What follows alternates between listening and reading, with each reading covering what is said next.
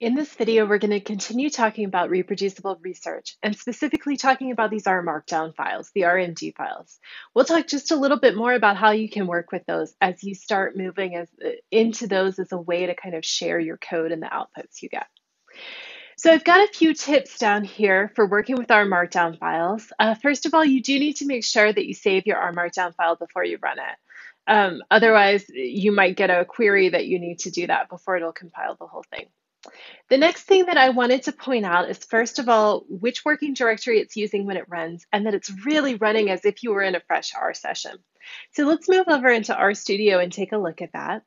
We'll go through, this is still a version of the template file, and we'll actually get rid of all of this and do something fresh here. So if we wanted to, we could do kind of like World Cup data. We've been working with that a lot. And we could include a code chunk where we load the Faraway package, and then we do data World Cup. So maybe this would be like our load data. And then we could have another one where we do a summary. Then we can add in some text if we want, like here's a summary. And then here, let's say first load your data. All right, so I can save this and run it. And it should run through. It's loading that package. I had it installed, so it should be good to go there. And then it runs the summary code, and then again, it's putting the output for that. Now this is working because we have everything that we need as if we were starting fresh. But you can't rely on there being something in your existing R environment that will work and allow you to do this. So for example, we could come down here and do library Faraway. And then we could do data World Cup. And let's look at the summary just so we have that as a real data frame and not just a promise. So you can see we have it up here in our environment. But if we take this out here and try to start with that summary of World Cup, this would work if we did it in our console because we have that data loaded, right? So we could come down to our console and run it and it works fine. But we can't do it in our R Markdown because it's running it as if it's starting from a new R session. So if we try to knit right now, we'll see that we have an error there. It can't find the World Cup because it's something that we haven't loaded yet. So we need to make sure that we load up here.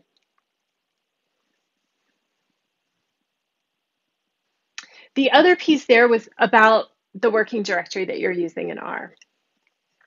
So this will treat as the working directory the directory where you have the RMD saved. So right now I have this saved in this practice R project. And that means that we can call files just as if we were working in this working directory. So let's see, we could do maybe some other data for a new section. And we've got some data in this data folder that we could load. So we could do the daily show guess. That's a comma separated value. So let's do the reader package. And then we can do that daily show. And we'll do read CSV. And then again, because we're working from this project directory, we need to go into the subdirectory of data. And then we can use tab completion from there, and that should work fine for us. We can select this one. And I think that we have for that, we needed to skip a few rows, maybe 4. All right, so we can try, we'll save that, and then we'll try knitting that to render it into that HTML output. Great, so you can see it went through and it gave us this output information that is a message we often get when we do read underscore CSV or the other things in Reader, where it lets us know what it guessed each column was. And then we can see that it read in the data correctly. So it was able to do that because it's treating that directory where the RMD file is saved as the working directory when it runs all of the code that's inside the R Markdown document. There's one more thing I can show here. Sometimes we don't want this kind of extra warning and message material. So I believe that one is actually a message that's coming through. So we can use one of those options, right? We can come down here. So it's happening when we do read CSV. So we can do message equals false. And we can see that might turn that off. Yeah, so now we don't have that extra message printing out. So that can be helpful to do with messages and sometimes with warnings, although with the warnings, you want to check and make sure you understand it and it's not something you really need to be concerned about. But once you do, and if it's something that's okay, you can um, make those warning messages be quiet to not show up in your output. All right. There's another thing that you can do that's really helpful as you're working with these, and that is how you can run the code that's inside each of those chunks. So you don't have to just think of it and then cross your fingers and hope it's going to work. You can actually work through your document and try it out and make sure it's working okay. So we can take a look at that over here. Let's look at an example again right here where we're installing, or sorry, loading the reader package and then reading in the data. So if we wanted to run all of the code in this chunk, we can actually go up and there's a run button and we can select things there. So we can either run the line that we're in. If we want to, we can run all of the code in that chunk with this run current chunk. You can see it kind of does the green there as it's running all of it.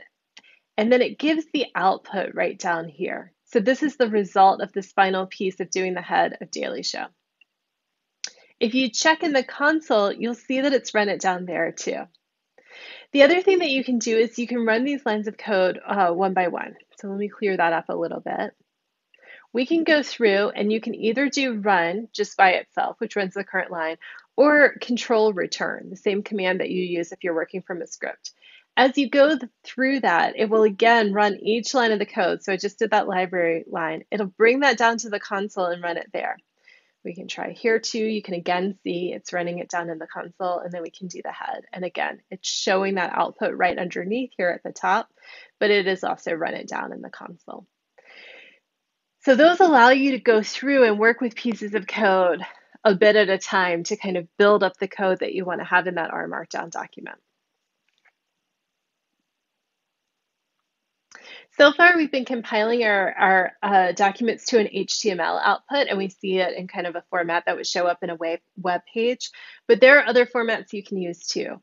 Word is very helpful for homeworks for this class. You'll be compiling some stuff to Word. If you would like to do that rather than HTML, there are two things you can do.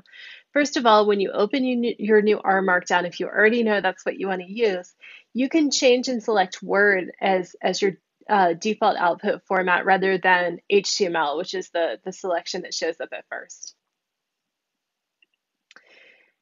The other thing that you can do is if you already have your document in a different format, if you've already selected it, you can go up to knit, and instead of pressing knit, you can press the little button beside that and pick what you want to knit it to. So if you would prefer to knit it to Word instead of HTML, you can go through and click on that. And then it should go through and process the whole thing and output it in Word. Now you can see when you do that it's saved this as a read-only copy, at least in my operating system. And that's good because if you want to change something here, you shouldn't change it on this Word document because that will get overwritten every time you re-render from the R Markdown.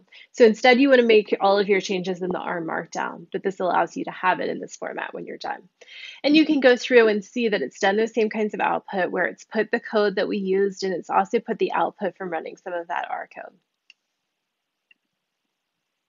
You can render to PDF as well. These are very attractive documents and they're really good for reports. To do that, you need to go up to knit and then you'll pick knit to PDF. Now, the only trick here is that you do need to have some kind of a tech engine installed on your computer, something that can render from LaTeX to a PDF. The most popular ones, I think, for working with RStudio are MikTeX if you're working on a Windows operating system, or MacTeX if you're working on a Mac. So depending on those, you'll want to install that software. The software installation does take a little while when you run it, so you might need to let your computer sit for an hour or two and kind of get that on. But once you do, you should be able to set up and render to a PDF output. And you can see the example here for that same file.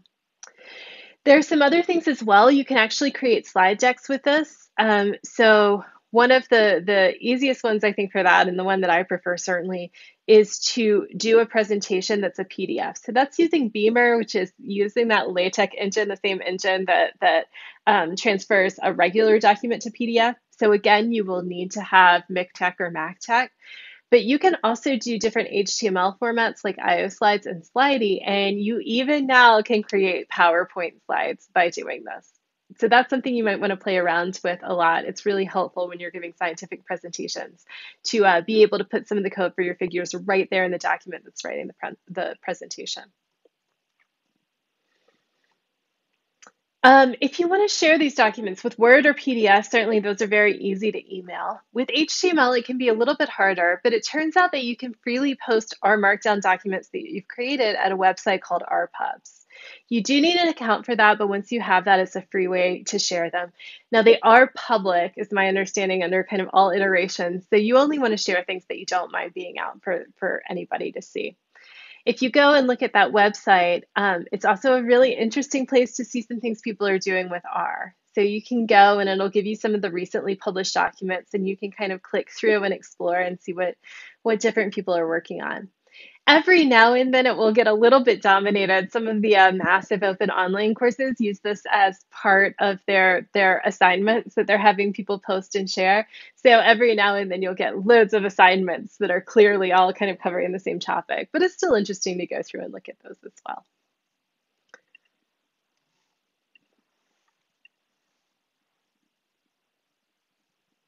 So we'll wrap up with that. I think that's covered everything that you really are going to find useful as you first start working with these R Markdown files, and then we'll work a little bit more with more subtle things that you can do later in the class.